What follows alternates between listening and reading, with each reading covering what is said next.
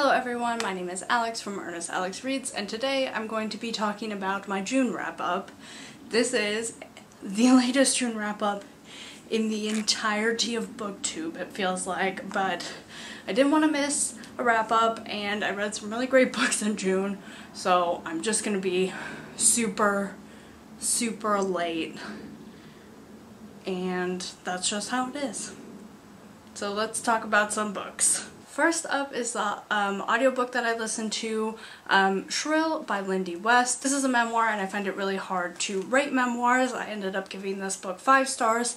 It follows a plus-sized comedian and her experience being a public figure, writing, being fat in the public sphere, the hate that she got for that, her experiences with relationships, and everything.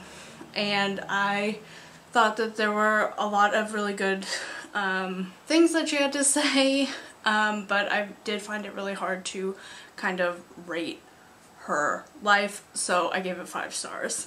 The other audiobook that I started in May and finished in June was Norse Mythology by Neil Gaiman. These are kind of not modern retellings, but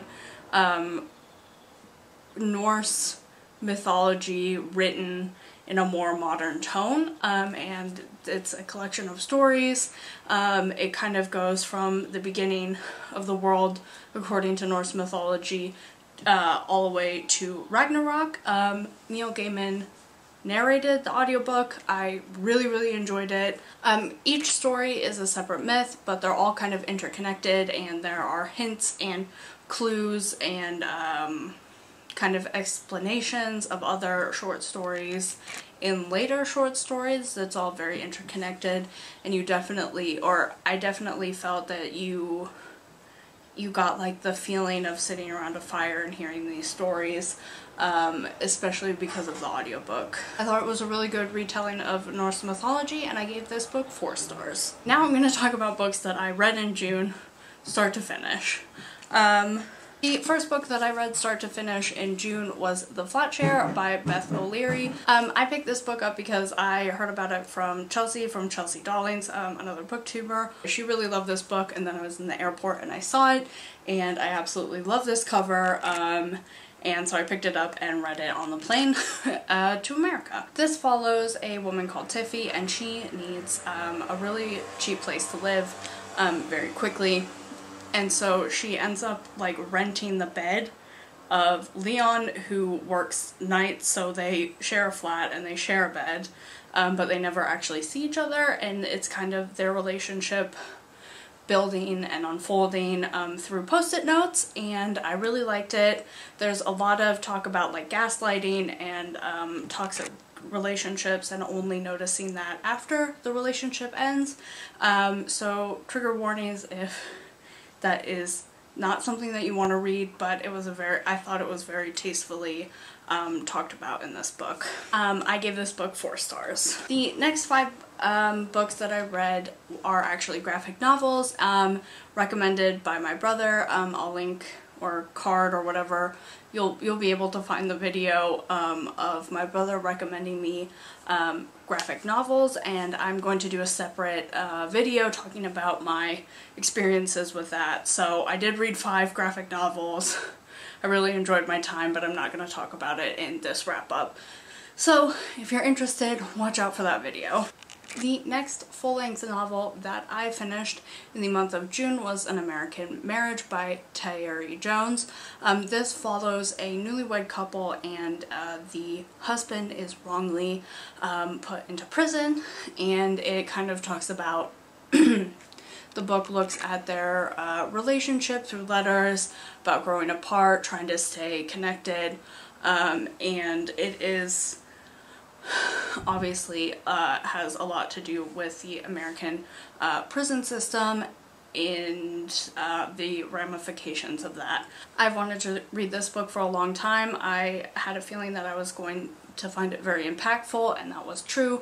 I gave it 4 stars. I wouldn't say that I enjoyed it because it was sad and very emotional for me, but I do recommend the book. I then listened to a audiobook. I listened to Her Royal Highness by Rachel Hawkins. This is like the companion novel to Prince Charming by Rachel Hawkins. This follows the Princess of Scotland. I know that's not a real thing, but it was fun pretending it was in this kind of duology thing. And she goes to a boarding school, and she kind of falls in love with an American girl. So it's a female-female romance. It was really cute. I enjoyed it. I listened to it on the plane. It was a nice romp, a nice summery female-female romance. I really enjoyed the concept and the romance, and I gave this book, you guessed it, 4 stars. Next up, I picked up The Air You Breathe by Frances de Ponte Pebles. This follows 2 girls in Brazil. One of them is a wealthy daughter of a sugar plantation owner, and the other one is a orphan who works in the kitchen, and it explores their friendship as well as their musical careers. They run away to Rio and then end up becoming super famous, and basically it's a relationship, kind of their relationship, friendship, explored throughout a lifetime. I gave this book 4 stars. Next up, I finally finished The Power by Naomi Alderman. I have been wanting to read this, and it's been on my physical TBR for about 2 years. This book takes place in an alternate universe where sometime in our near future, women get the power to shock. They have like shock people. They can like control electricity within themselves, and it kind of follows the kind of power coup. Women become super powerful, and they kind of take over society. There's a new religion, all of this stuff. This is definitely a super well thought out commentary on our society and gender roles, kind of completely flipped, so you think about it and you're not like, oh, men always do that, or women are so gentle and caring. It kind of just flips everything on its head, and I ended up giving this book 4 stars. Next, I picked up The Alice Network by Kate Quinn.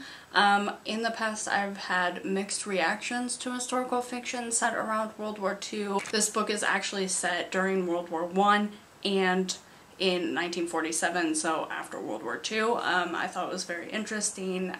It talked a lot about the women spies in World War I, which I thought was super interesting, and made for a really great novel. I also, as you may have realized, really love multiple timelines, especially in historical fiction, so that was a plus point for this novel. I thought it was a great book all around. Not my new favorite, but definitely a good read, and I give this book, can you guess? 4 stars.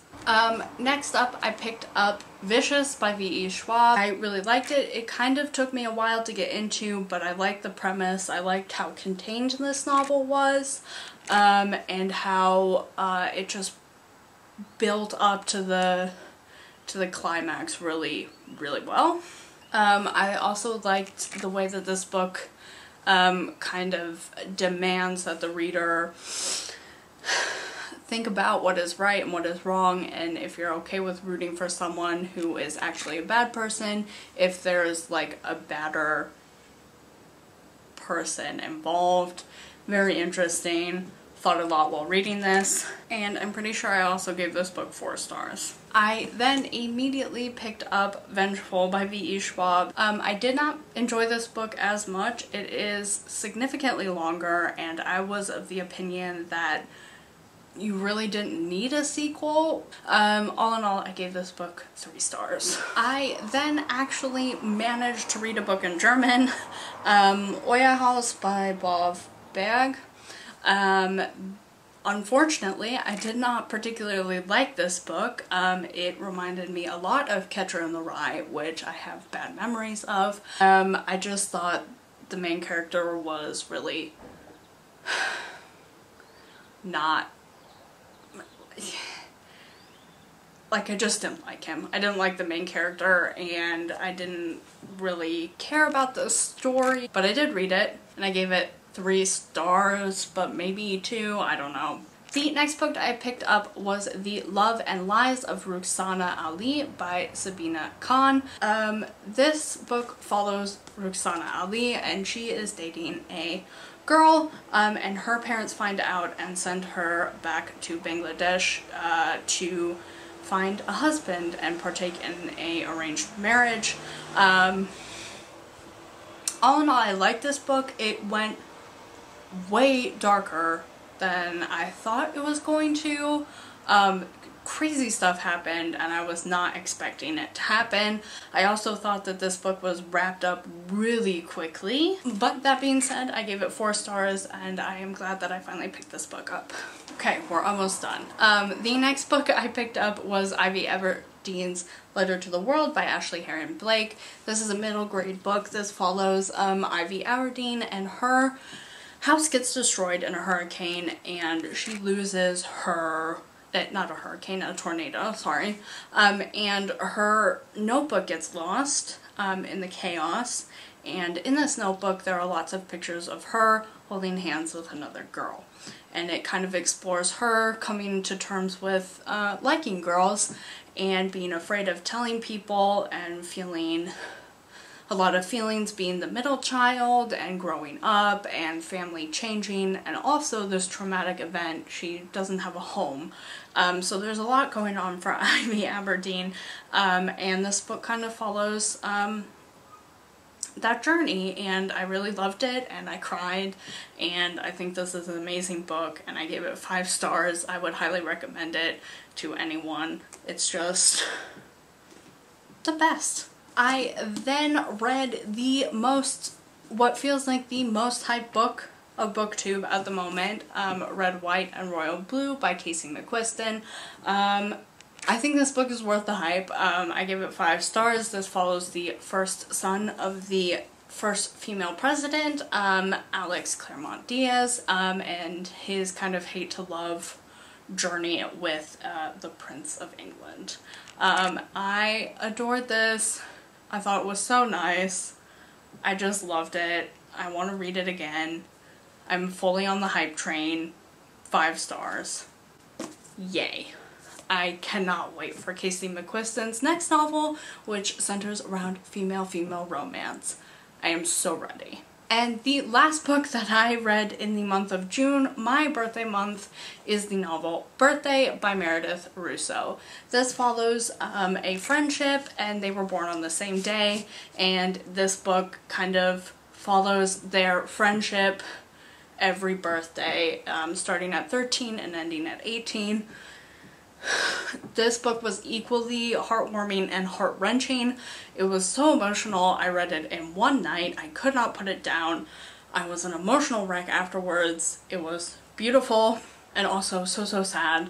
5 stars. Would highly recommend this book. So those are all of the books that I read in the month of June. Thank you for watching my super late and super chaotic June wrap up.